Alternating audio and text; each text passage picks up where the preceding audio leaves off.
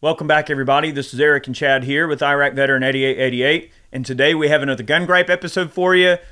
Hold on to your hats because this one is going to be a doozy, all right?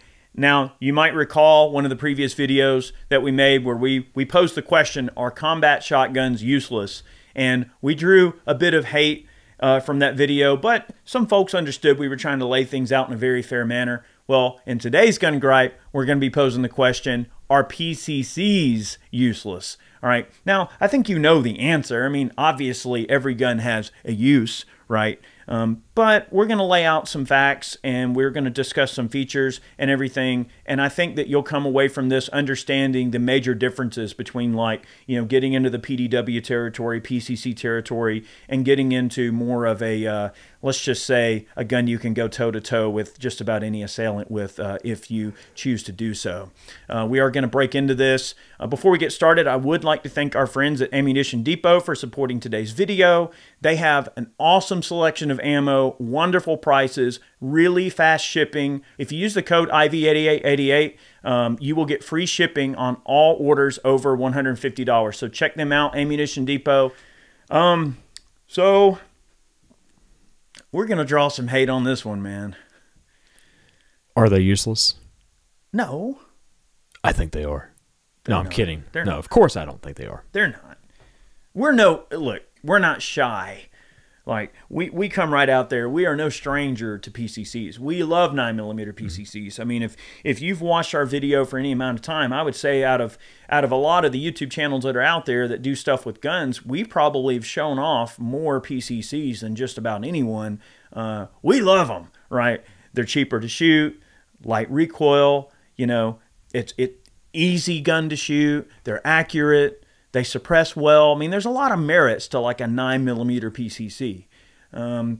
But we kind of get into the territory where, you know, is it the perfect thing to protect yourself with compared to other options that might just be a little heavier maybe? Or maybe.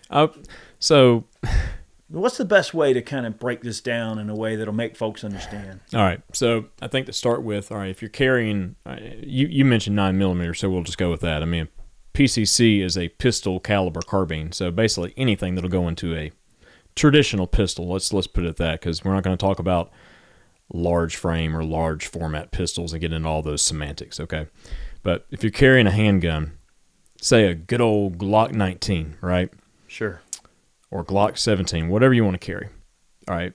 You've got some limitations with the range that you could engage a threat with, which there's also the argument of, well, if you if you can get away, then get away. If they're far enough, you know, away not to be in immediate danger, get the hell out of there, that whole thing. We're not talking about that today. We're just talking about the merits of the firearm itself, the cartridge that it shoots, and whether or not it is useful or a big old pile of steaming garbage. All right. So it's definitely not a pile of steaming garbage. All right. So you got a handgun. How far can you accurately shoot a handgun in quick succession? All right. In quick succession? Yeah, in quick succession. I would say like shooting relatively fast splits, I would feel comfortable keeping rounds on a 10-inch plate at maybe 15 yards. Okay. Maybe 20. All right. So on a good day. The whole idea with PCC, all right, you're throwing that carbine in there. So you add a stock, whatever the case is, and you give more stability to be able to more accurately and precisely shoot that firearm. You can extend that range of engagement out a very long way, right? And we've proven that in our videos many times. And like my idea of PCC is like literal pistol caliber carbine, all right? We've shown this off before. This is the B&T USWG. It's a chassis for a Glock family of pistols. You know, you can drop 17s, 19s, 34s. In this case, we have a 17L in here, and this greatly enhances the capabilities of this platform. And this is a 2-pound, like 13-ounce rig, right? Yeah. So we weighed all of these rigs, y'all. The B&T USWG, 2 pounds, 13 ounces. So under 3 pounds. Right, load the mag. You're probably right at about 3 pounds, give or take a little bit more. But that is a very lightweight little rig, and this usually travels with me where I go and it stays in a backpack with a ham radio and a few other odds and ends, medical equipment, that sort of thing. It's a very handy package. They have these for SIGs, like the P320s or M17s, and that's an even more compact package. You know, I think of Pistol Caliber Carbine, I think like lightweight, extending the capable range of, say, 9mm specifically. Sure. We'll just use that as a starting point. But when you get into like larger PCCs, like dedicated PCCs that aren't like handguns dropped in chassis, you're talking like SMGs, that sort of thing, like B&T APC 9K. All right, this is a purpose-built like subgun, more or less. All right, so and that one is a machine gun. This one has the fun switch. Okay, so you're getting into something that weighs twice as much as a Glock in a chassis. So practically speaking, this is a great firearm. But does it do anything more than fold that stock? Okay, and show them the folded size compared to the Glock. Bloop. I mean, you're not too far off. You're okay? Not. Okay.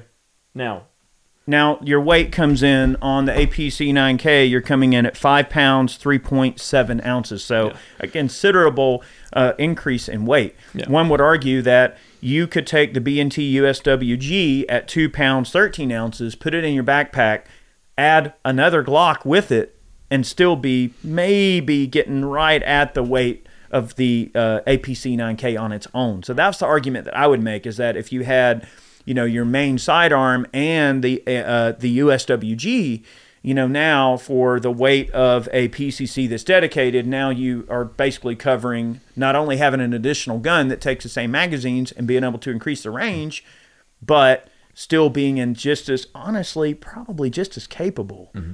So that was the other thing I was going to mention was the barrel lengths on these two platforms are pretty similar, right? So you're getting the same velocities roughly, same energy on target, but is one more capable than the other for the extra added weight?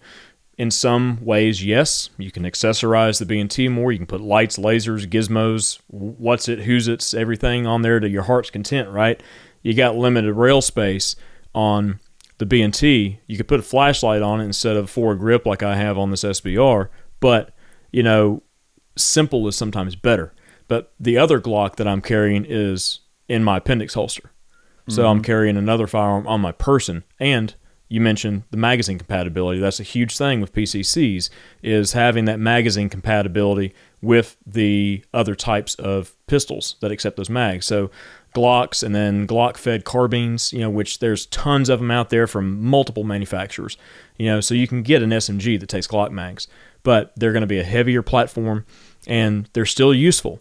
But I'd rather have a chassis gun any day of the week over something like the APC if I was going to just tote it around and whatever in like more of a non-duty environment, if you will. I think that the argument that people will tend to associate with why PCC is an inferior option would be that, Chad sort of said it, kind of danced around it, but you're still launching a 9mm. Yeah. All right. One way or the other, it's a 9mm. And one could say, well, with my PCC, I can hit a target 200 yards away knowing my hold, or I can hit a target 150 yards, or at 100, I can dome a 10-inch plate over and over and over again as fast as I can pull the trigger.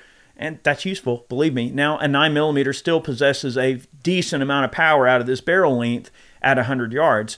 And I don't know about y'all, unless you're some super pro shooter, your average person is just not going to be able to take a sidearm and place targets, out 100 yards away and be able to consistently and rapidly engage a 10-inch size target, which, now you're in the cranium territory in terms of the size of a cranium. So like, if you've got enough time to make an accurate shot, and these guns are accurate, you have a game changer in that, you can end a threat that's 100 yards away. But you're still launching a 9mm. Okay, now what if the assailant's wearing body armor, that sort of thing? So that might be a consideration. Now you're definitely undergunned. So I think that's always been what people tend to think about when it comes to PCCs and where they sit in the mix. They're like, well, if I'm going to have a 5-pound, 3.7-ounce gun, why not have just a bit more weight and have a rifle? That tends to be, but we are going to discuss a couple of options. Now, I will say both of those rigs with the stocks folded are very compact, right? Those would disappear into a backpack, into a laptop case. So we've done videos in the past, like where we showed off our laptop case and our little, clandestine bags and things like that. Now, when you get into a full-size rifle or something, that's when you're going to not really have the capability to hide some of these other rigs that we're going to show you quite as easily as you could a PCC. So where the PCC wins some points over a full-on PDW or a rifle, which we're about to discuss, is that, you're going to win some points in that they're very concealable, they're compact, they're easy to hide, they're easy to shoot, probably a little limited on the range, a little bit limited on the power and capability, but it makes up for it in its compact nature. I think that's kind of where PCCs sit in this thing. It does. And something, too, about the B&T systems, they do have holsters available for them as well. So you could literally wear your PCC on your hip, right? So that's kind of a cool factor, too. Something else I wanted to mention. When you were talking about that, you carry that particular rig and you've got your gun in an appendix holster, that's also a combat multiplier, right? Like, what's better than one gun? Two guns, right? What if a gun goes down? What if your gun malfunctions, has some catastrophic failure or something? Now, it's probably not going to happen, but it's nice to know that you have a spare gun should you need it. Or, okay, what if you've got a buddy of yours with you or your significant other and something goes down and maybe they don't have a gun on them? Well, guess what? Now they can't have a gun. Now you have another gun you can give to someone else, and now you've multiplied your ability to deal with the situation by a factor of another person. Right? You've got more eyeballs. You've got more tactical ability to deploy more guns into a situation if that's what you need to do. So it is never a bad idea to have extra guns. I would even argue that in someone's, let's just say, maybe you've got a 3-day pack you keep in your vehicle, or maybe you've got a bag you carry every day, like a go bag or something. Maybe even consider, if you're not going to have a PCC, at least maybe have an identical backup gun to what you're carrying. You never know if you need a spare. You never know if you need to arm someone. That's just always a consideration that I think is probably worth looking into, or at least considering. So stepping up from PCCs, you have PDWs. All right, so not to be compared, really, because personal defense weapon, in my opinion, it kind of signifies a step up in caliber, cartridge, power, that sort of thing. I usually think of PDWs as something with like a rifle type cartridge. I mean, you could consider these 9mm PCCs PDWs to a certain degree, but I think you're lacking in that power department. And that's when you need like a rifle that's compact. So in my mind, I feel that, if you're going to go like a PDW, all right, personal defense weapon, you're going into a situation where you think there might be trouble, or you think you might need to protect yourself. We're talking a little more outside, like, you might be dealing with somebody wearing body armor. You might be dealing with multiple people. There's no telling what you might be going into, and you want to be ready for anything. And you don't know if an engagement is going to happen at 30 or 40 yards right in front of you, or in a hallway right in front of you, or if it's going to be 300 meters outside the front door. So knowing that you can take on a potential gunfight at any range in any situation and have that capability, that's where I feel the PDWs start to kind of shine a little more, getting into more of a rifle, a compact rifle. So let's start out with our next option here. This is stepping it up from the APC. This is a CMMG Descent in 5.7 by 28. This one is wearing a Huxworks flow through suppressor. This is a 556K. Suppressor. This is a 3D printed suppressor, by the way. It's pretty cool. Without the suppressor, this rig weighs 6 pounds, 0.2 ounces. So only a little more than the B&T, and we're stepping up into a 5.7 by 28. Now, granted, not a super full power rifle cartridge, particularly out of this short barrel. However, it's still offering a good bit more power than 9mm, especially when you combine it with a good projectile, like some good black tip ammo or some penetrators or something that's going to have a little more ability to shoot through soft armor and things like that than your standard 9mm. With the suppressor, that brings our weight up to 6 pounds, 12 ounces with the suppressor. The stock on this unit does fold. So, you can imagine without the can on here. Now, I personally, I like to have the suppressor on it. But if you didn't want to run the can on it, your overall length is really not that much bigger than the 9mm PCC. Okay, dare I say, probably about the same size, maybe a little longer, 2 or 3 inches longer, perhaps. But the overall concept and platform and the way that you kind of think about carrying it around and using it is really not much different than a PCC, but you're just stepping up in the power category a little bit. You guys might remember that 4.6x30 video we did on the 4.6 descent, right? So there's a lot of options there. Now, granted, that one had a brace on it, you know, with a regular, you know, like rifle buffer tube on it. It's not the bufferless system. But if you really want to still get into that PCC compact nature, there are bufferless pistols like this chambered in, you know, some pretty powerful cartridges that you can get. Even, you know, full-on 5.56, 7.62x39. You look at the Brownells, the AR-180s. You know, they have those. You can get the 7.62x39 little short barrel and have the bufferless system and put a folding brace or stock or something like that on it. And then you're still getting into the compact nature of a PCC. It's going to be a little longer, of course, but now you're getting into a little bit more full-blown of a full-power rifle cartridge. Well, it would be full power if you were shooting it out of a long barrel. Right. So right. that's the major like thing with my opinion on PCCs and PDWs. Like, yep. if you take a rifle and you condense it down to the size of like a common PCC, you're losing so much velocity. Yeah. It's ridiculous, especially in like, you know, high power cartridges like 5.56 and 7.62x39 and such. Not so much in like 300 blackout, like especially subs, because they're pretty forgiving, obviously, because it is subsonic. But I'll talk about that in a minute. Yeah. But you know, a lot of unburned powder outside the barrel, huge flash, concussion. Like, they're just. If I was going to have something like that, I think I'd rather just have a PCC and a good 9mm. Yeah, yeah. You know, if you're talking about like, you know, a normal, super short barrel, normal everyday use and carry, that sort of thing, just like normal EDC, nothing crazy going on in the world. You know, you're not planning on going into a war zone, right? Just normies, right? Like me, like a normie like me. 9mm suits the bill just fine. I agree. But I agree. There's a couple other points I want to kind of bring up when we get into the PDW thing. Like we had mentioned the kind of shorter barrels in the 7.62x39. You know, you get a 10.5-inch barrel, you're still getting some decent power out of 7.62x39, but obviously with a rifle cartridge, as Chad said, you do begin to lose a good amount of steam.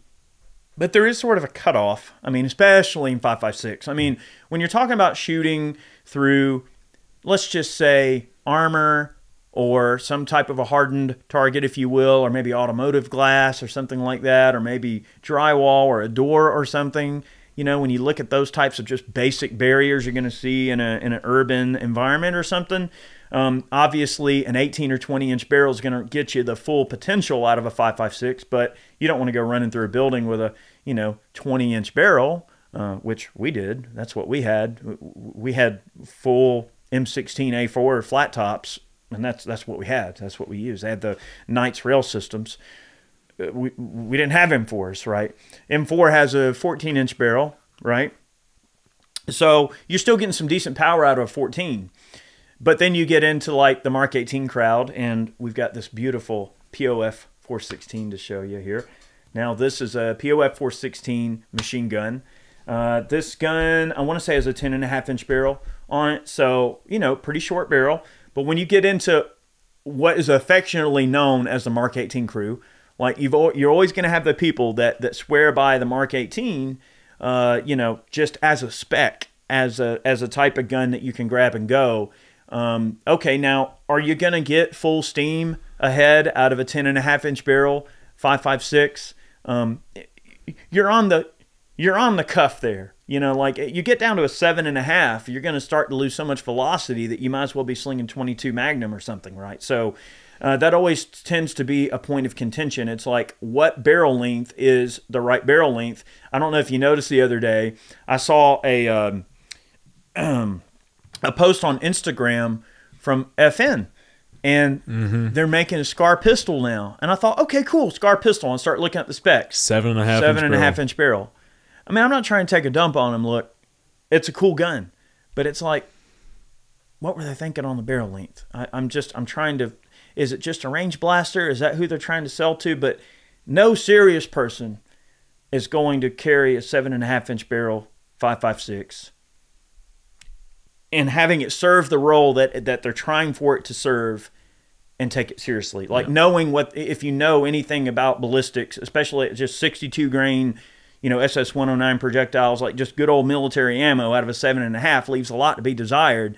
But when you get 10.5 and more, I feel like 12.5 is kind of, I don't know if I'd really want to go shorter than a 12.5.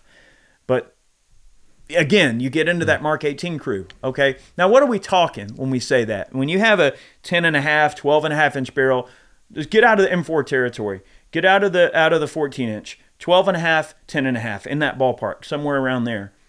What purpose are you serving with that barrel length? And what are the ranges that you can, shoot accurately and cause lethal wounds on people? Well, Johnny, I have an answer for that. Let's hear it. All right. So I guess that's the point of contention. That's what we have to figure out. All right. So look, PCC, all right, 9mm, short barrel. You're going to get somewhere in the ballpark of 300 to 400 foot-pounds, depending on the ammunition, right, at the muzzle. All right. You're going to lose a lot of that steam out at range, reasonable ranges, for handgun and like PCC type engagements, right? But with a rifle, all right, if you're shooting full power M855, you're going to get roughly 3 times that amount of energy out of a shorter barrel, like say a 10.5 to 12.5. Just this is a rough estimate. You're going to lose velocity between 12.5 to 10.5, of course, right? My preferred length is like 11.5 because you don't gain a whole lot up to 12.5, but you lose a lot going down to 10.5, and you're still getting about 2,800 feet per second, which gives you in the ballpark of about 1,000 foot-pounds right at the muzzle. So, in a room-to-room fight, that's a game changer. Yeah, effective range, like terminally speaking, for M855 to perform as it's intended, you're going to get about 125 yards, roughly. So, because it won't tumble, it won't break apart, it won't do what it's supposed to do past that range. Really, like on paper, realistically, it'll put a hole in you. And Barry always said, like, get a hole in you, you're probably going to die, right? Yeah. So you don't want a hole in you. I wouldn't want to be shot with it at any range. That's right.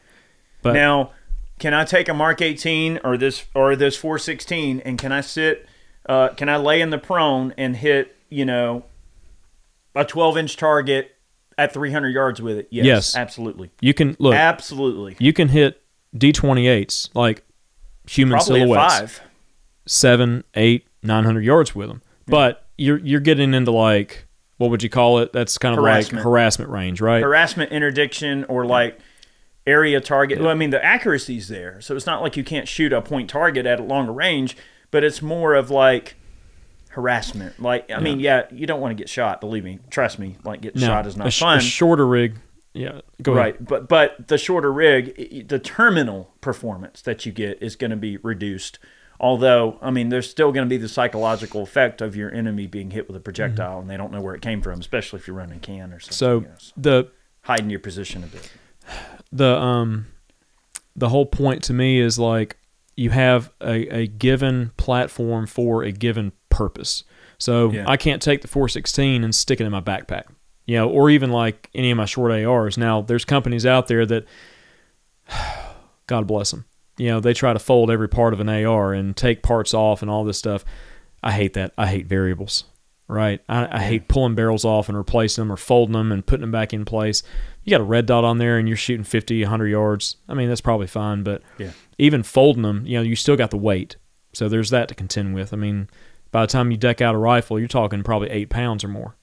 When we start comparing apples to apples and oranges to oranges and everything like that, you look at, let's just say, a close-in situation. I mean, most personal defense situations occur at extremely close range, 7 to 10 yards, sometimes closer. And usually most self-defense situations, especially with handguns, are usually over in, less than 4 or 5 rounds? Someone's got a hole in them. Someone's got a hole in them in 4 or 5 rounds and 7 to 10 yards. And that's dangerous, right? Now, let's compare the power of like this 416 to a 9mm at in a really close in like room to room fight or something. Now, obviously, I want that 416. Yeah, no comparison. No comparison. If I know I'm going into a situation and I want to make sure that I am armed as well as I can be armed with the most compact weapon that I can think of, I'm gonna choose a 10.5 or a 12.5 inch AR all day long over something like a subgun. Especially, I don't know if the person on the other side of the door is wearing armor. I don't know if they're behind cover. I mean, it's like there's a lot of variables. Although 9mm does penetrate pretty decent, but it ain't that powerful. So coming from a standpoint of normal Joe, right? I mean, I'm just going out into everyday life, right? But I do like to be a little bit more equipped. So if we're traveling, like, you know, even within the state, going to be gone for several days, or traveling out of state with the family, I always take a rifle with me in the vehicle, because rifles aren't a big deal to go across state lines. Most of the places we travel, you know, got hidey holes in the vehicles. Not a big deal, okay, to keep a rifle in there, keep a battle belt with medical, extra mags, anything that you might need on there. We keep fire starting kits and camping stuff in the vehicle, you know, like 3-day food supply, that sort of thing, just emergency supplies. And that a good general status of preparation. Yes. So a rifle is part of that for me, because at that point, like, I'm going somewhere that I don't have control over, and I can't just go home and, you know, step it up a notch, if you will, if it's like a home-based thing.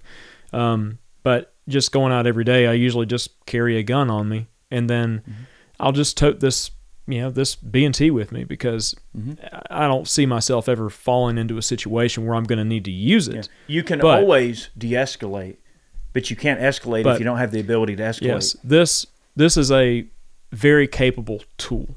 And, you know, to answer the initial question, I think PCCs are immensely useful. And when they are set up as they're intended to be. Like, I think of PCCs, they need to be, number one, conveniently light, right? Light to carry around. They, you know, they shoot a lighter, you know, type of ammunition. I mean, a full mag of 9mm is going to weigh less than a full mag of 5.56, for example. So, by the way, real quick, the weight on the 416, 7 pounds, 5.6 ounces. So when you compare this full size 416 with the flashlight and a red dot on it to the USWG, now you can see where those two extremes lie. Now you're that's a much lighter to go to your point. Yes, a much lighter firearm. But yeah, just lightweight, useful. It serves the intended purpose, and that's all it needs to do. It needs to give me the ability to shoot, you know, pistol rounds at more precisely at slightly longer distances with more control. Because, you know, I think about liability as well in self-defense scenarios. I mean, would I rather shoot a Glock 19 off my hip if I had to, or if I have time, grab this thing? I mean, you see videos of some of the other YouTubers out there. They'll do demos where they're pulling like MPXs and things like that out of backpacks, and that's fantastic. But it's still like you're pulling an SMG out of a backpack, and my backpack's small. You know, I keep a lot of stuff in there, so this takes up a lot less real estate in that pack, and it's less to tote around on a regular basis. And not having a huge pack keeps that gray man status, if you will. So there's a lot of points, you know, with a good PCC, but like as far as ideal PCCs go, this is kind of my ideal right here. I agree. I think they're immensely useful. I like that, and I really love the Flux Raider. Yeah. Like, that's my jam. I love that gun. It's awesome. And I think that there's a lot of contention that can go into the decision like this. And, you know, you brought up something that I think is a really important point that I want to reiterate and kind of put my spin on it, is that you are responsible for every projectile that leaves your barrel. You might be trying to do the right thing, right? If you decide to deploy a gun into a situation and escalate a situation or end a threat that is obviously already escalated to the point of no return, and you either can flee or do something, and let's just say you've decided to do something, and you shoot at the bad guy and you miss and you hit some mom and her baby behind them, well, guess what? You're responsible for those shots. Like, every bullet has a lawyer attached to it. So in my mind, okay, if I am going to take the shot, am I going to do it, my adrenaline's pumping. I'm going nuts. And I'm like thinking, oh my gosh, here it is. It's happening. You get that fight or flight reflex, and you go to point your pistol and you're doing this. Oh crap, Think about Elijah at the mall. That he was able to claim his composure under stress and make those shots. Elijah Dickens. And it was not easy shots he took. There's some decent range with a compact gun. But he was able to maintain his composure and do what he needed to do. Could that have gone any other amount of ways? Of course it could have. Now, would I prefer to have a tool that I'm more comfortable and more precise with? If given the choice, well, that answer is absolutely yes, because as much as I want to stop the threat, as much as I want to try to save the day, as much as I want to do the right thing, it's still dependent on my abilities to make sure that round goes exactly where I want. And I think if given the choice and having enough time to prepare, obviously I'd prefer a rifle all day long to something like that. But that's a very useful tool, and I do love my Raider, and the USWs are I think fantastic. for everyday use, I think a PCC is a pretty general purpose tool. If you got the ability to tote one around, but in my opinion, just it needs to be something that's compact, not loaded down with all kinds of accessories and things that you really don't need. Keep it simple. I agree. But I do think that they do have their place and they are immensely useful. Yeah. I mean, as much as I love this, how are you going to carry it? If you're going about your business day to day in an everyday environment, and especially if all you have is a small backpack, and your backpack is extremely small, there's no way, even if you broke this down, there's no way you can get away with hiding this. Yep. So I think that's where the big area of contention is as well. It's like, can you carry it every day? Can you conceal it? Can you, put it into a small configuration and hide it easily and be able to have it on you and it be not such an inconvenience that you're like, I don't want to worry about that. If you grab your bag and it's always got your USW in it, then it's always in there. It's always got your back, and it just becomes part of your kit, part of your everyday carry that you're going to have on your backpack, just like your radio and your supplies. Well, maybe one day, SBRs won't be a thing on the NFA anymore, and you can just go to this, gun shop and you can just pick up a useful tool right out of the box instead of having to pay an extortion tax and wait on permission to put your pistol into a chassis system. Yeah. I mean, that, in my opinion, that rig, hold it up one more time so they can see, but in my opinion, that rig right there, that's a game changer. That everybody needs to have something like that, whether it's the Flux or whether it's the B&T. We've done a video where we compare the Flux Raider to the B&T chassis, and there's some points that I like, some pros and cons of each system, but overall, both the guns are fantastic. I love them, and they're wonderful, and I totally feel absolutely well armed when I have either of them in my hands, and especially the one with the 17L, like the long slide Glock in there. Oh man, it shoots so freaking good, man. I mean, when we made that video, I was surprised at some of the splits we were shooting and how accurate we were.